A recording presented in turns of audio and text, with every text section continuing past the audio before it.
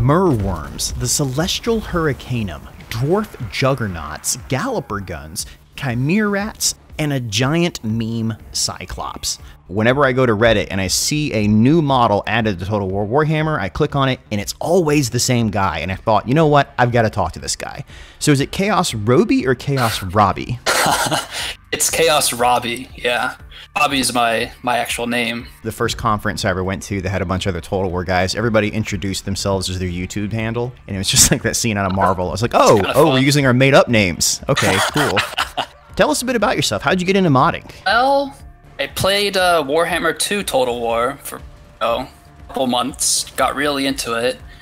Then I found out about the Marienburg land ship, the tabletop unit, a really wacky one, sort of.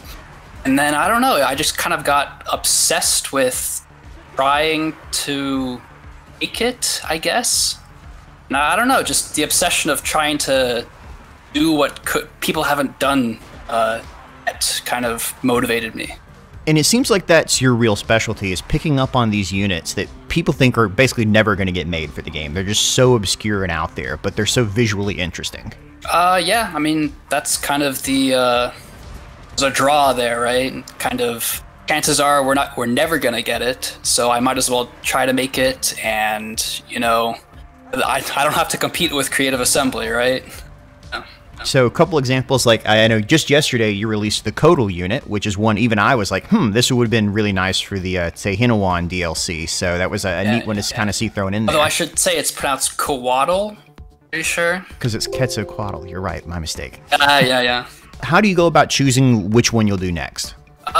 If there's some vanilla assets I can kind of base it on and tweak, like the Chiaerat, which I'm sure you'll get to. That was kind of already in there, just had to massage it a little bit, right? You have the rat ogres, use their heads, the Hydra as its body. There's kind of playing around with the vanilla assets there. The real thing that's been impressive to me personally, because I've done a bit of modding, but not nearly at this level, is it's not easy to just edit a unit and then get it into Total War. There's a very complicated process, is my understanding. Yes, tedious is how I would describe it. We have tools. We have tools created by Phaser, for instance, who can kind of take the vanilla file formats and bring them into something we can actually edit all that. But then you have less optimal setup in the modeling program. We have 3ds Max is the one I use. And it's an outdated version of 3ds Max you have to use, is that correct? You are well aware, yes. It's an outdated one. We have to use legacy drivers. It crashes quite a bit with those legacy drivers, so that can be annoying. Get over it real quick, though. Save every 10 seconds. And yeah, then I have to use, this is kind of a strange thing, but I have to use the Rome 2 Bob program, which kind of repacks everything into the file formats that the game can actually read. So it's kind of strange that I have to use the Rome 2 version of that instead of the Warhammer. So does the Attila version work, or the Thrones of Britannia one? Actually, I don't know. Each one of those had a little bit more tweaking. I know they're both based on the Rome 2 engine, so you might, get a little more success with that, because I've heard Rome 2 was very prone to issues with Bob. I should try that, actually. What's the one that you would tell people to check out first of your mods? Oh, I brought it up before, but the land ship, that's my baby.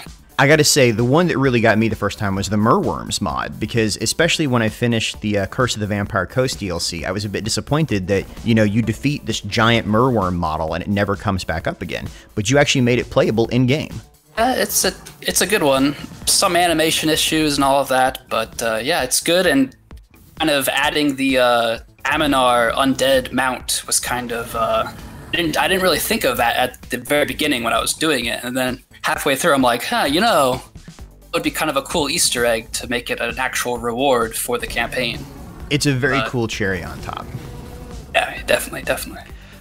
So I noticed in one of your mods you said that there's some tweaks to animations coming up in the future, like you guys are hoping to start messing with the animations a bit more. Are well read, my friend. Okay, yes, so there's a guy who's doing RPFM. He's found a way to edit animation fragments, which I thought were kind of just in there to give pointers, kind of telling you what an animation does and all of that. He's found a way to actually edit them, allow compatibility between mods with it. That'll be really exciting, allowing kind of new animation sets to be created, and yeah, there's a lot of stuff that can be done with that. Yeah, I noticed you said that specifically on the new Oathstone and Shieldbearers for Dwarfs mod, because some people were saying, oh, you know, they don't have attack animations, but I thought that's a really cool possibility for the future you have there.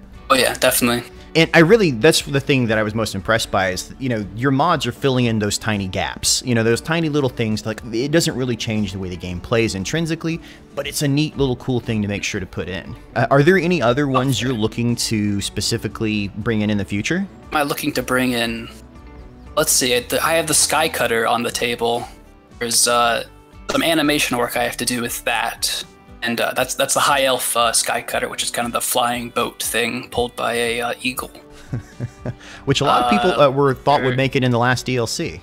I honestly thought so too. That's why I kind of held off on it, because I'm like, oh, High Elf DLC coming up. I have the Sky Cutter, don't want to compete. And when it wasn't in the trailer or anything like that, I'm like, huh, get on that. There's a secret project I've been working on. I think a few people know about it. The Gorgon, I think I'm pronouncing that right. It's the Beastman 4-armed Minotaur-looking thing.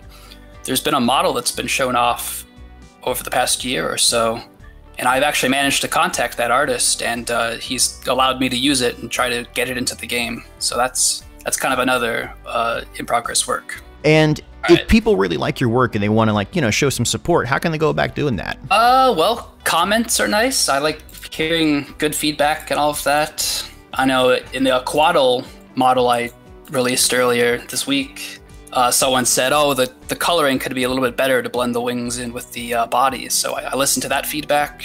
That's pretty good. I have a Patreon, which is more of a tip jar than anything else. So if you like what I'm doing, give me some beer money. It can't be overstated how nice it is to get that $5 and be like, I'm going to buy a beer with that. It's much appreciated.